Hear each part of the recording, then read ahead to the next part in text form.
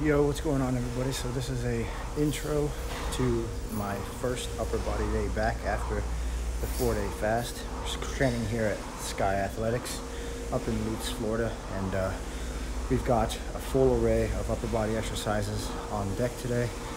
Just kind of going with how I feel. I'm not pushing anything to the extreme.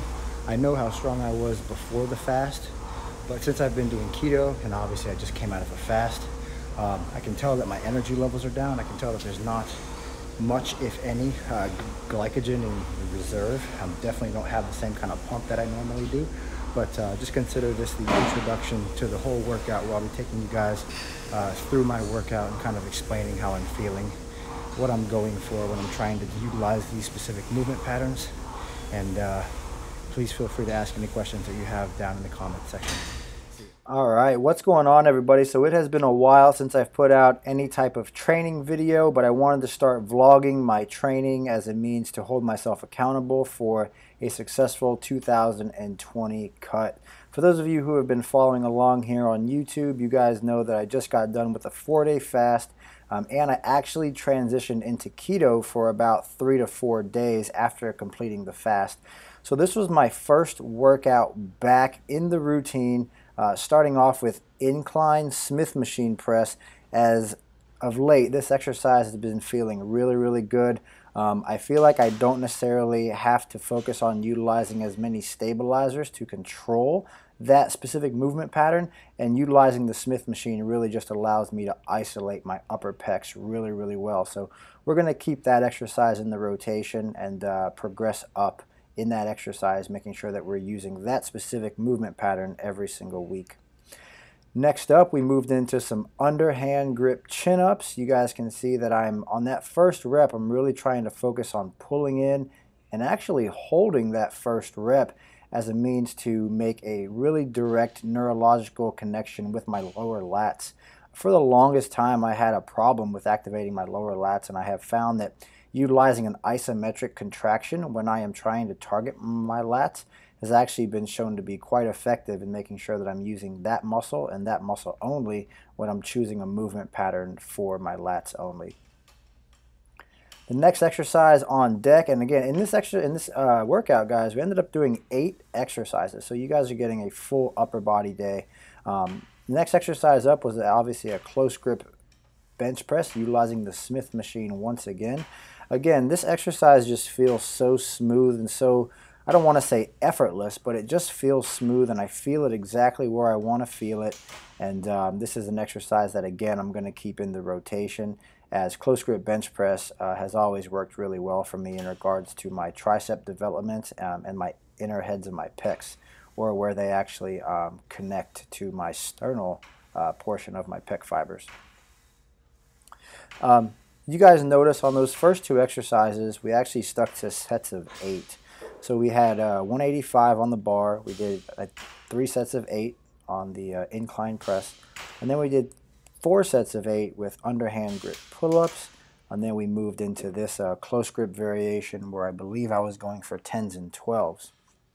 After that, I knew we needed to isolate our delts, as obviously this is a full upper day.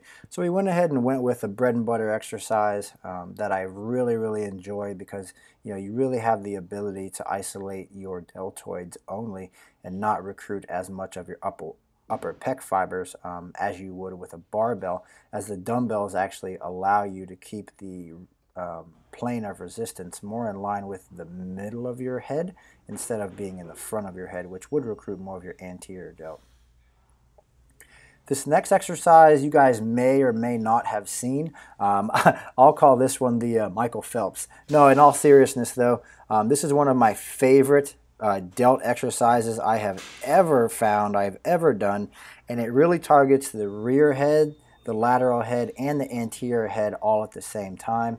And I guess you could call these like a butterfly raise or something along those lines. But if you've never tried this exercise, I would highly recommend you do so.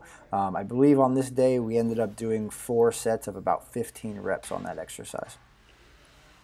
So here's a little gym hack for those of you who may train at a smaller facility where they don't have a chest supported row machine. So obviously I have connected a carabiner with my own strap and then utilizing some longer D-ring handles as a means to essentially create a chest-supported row.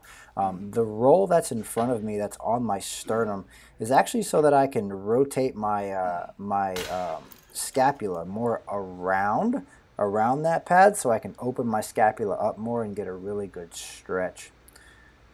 The next exercise we went with was a hammer grip brachioradialis curl, so just a regular hammer curl, utilizing a fat rope. The fat rope is utilized more as a means to be able to activate the forearms, just because you do have to squeeze that rope a bit, which kind of puts an isometric contraction on your forearms to a greater degree, in my opinion, than it would be if it was a very slim, skinny rope. And on this day, I believe we ended up doing 5 sets of that hammer curl. And then I knew I wanted something to isolate my delts and my traps a bit more than just that, just the shoulder press and just the butterfly raise. So we went ahead and did a underhand grip upright row. Those of you who may have never tried this, again, one of those very unique exercises that most people don't do, but I have found them to be very beneficial just in figuring out what really works for me and what I feel the most in my upper body training. And this has been one of my upper body pump staples for quite a while now. So guys, there are a few unique exercises in this workout, but overall, all I was striving to do within this session was just activate the muscles. Wasn't trying to annihilate anything, but I was just trying to activate the muscles since I had not been activated for probably about a week or so, and overall this session went really good, and I'm super happy to see how my body's responding coming out of that fast and adjusting into keto, where we will be adding more carbohydrates back into the diet within probably the next few days. Thank you guys so much for checking out this video. Please feel free to ask any questions that you have down below, and I'll see you in the next one.